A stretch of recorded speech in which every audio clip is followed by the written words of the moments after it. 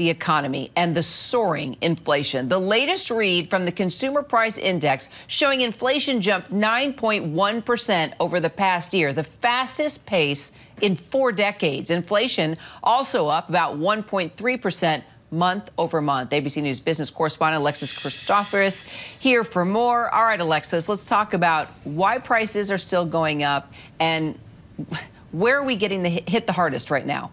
Well, you know what? Take your pick, Kira, because inflation is running rampant. It is broad-based, and you are hard-pressed to find any relief in this report. Again, it's the same situation, supply chain issues, the war in Ukraine continuing to put upward pressure on prices, as is strong consumer demand. You know, the consumer continues to be very much out there and spending, if not on goods so much, then on services like travel. And here's a little breakdown we put together for you to show you what this means for our pocketbook. So gas prices alone up more than 11% in June versus the prior month. Food up 1%. Rent, which by the way makes up about a third of this overall index, up more than 0.5%. And used car prices, which were starting to come down, bounced back up again last month, up 1.6%.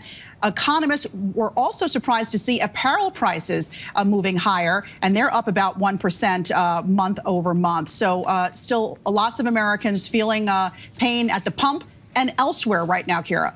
Yeah, no doubt. And President Biden is calling the June inflation rate unacceptably high and that this report is out of date. True?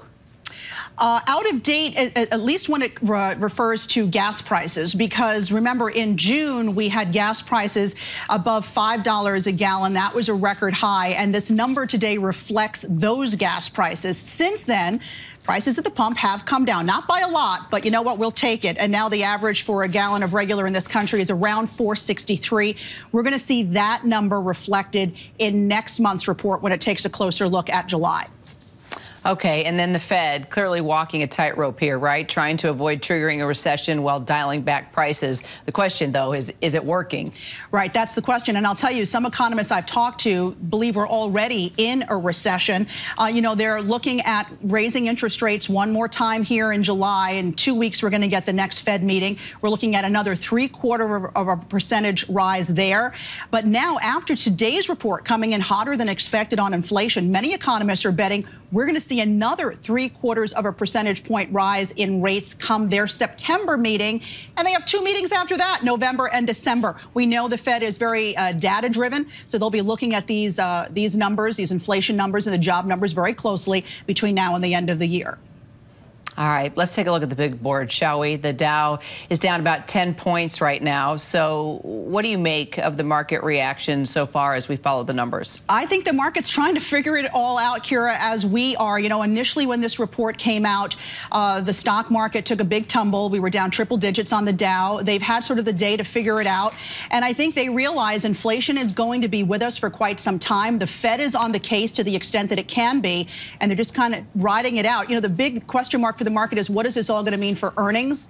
And so far, economists are starting to ratchet down those expectations because inflation not only hitting us, but hitting companies in the pocket as well.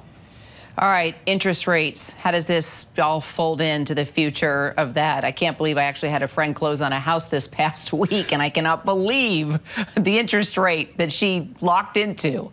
Yeah, you know, mortgage rates have about doubled since January, making your monthly payment for a home a lot more expensive. And in some instances, more than $500 more than it would have cost you just 6 or 7 months ago. And it looks like those rates are going to continue to trend higher. The Fed is going to be aggressive in its fight against inflation. They've told us as much, and we have at least, let's see, July, September, November, December, 4 more Fed meetings. If they move at each one of those, rates are going to continue to go up, Kira. What about gas prices? Do you think we've peaked? I wish I could say yes. We are getting some relief now, but we're smack in the middle of driving season, which means demand is going to continue to be high at least for the next few months, and that's going to drive up prices. All right, Alexis, we'll keep talking. Thank you so much.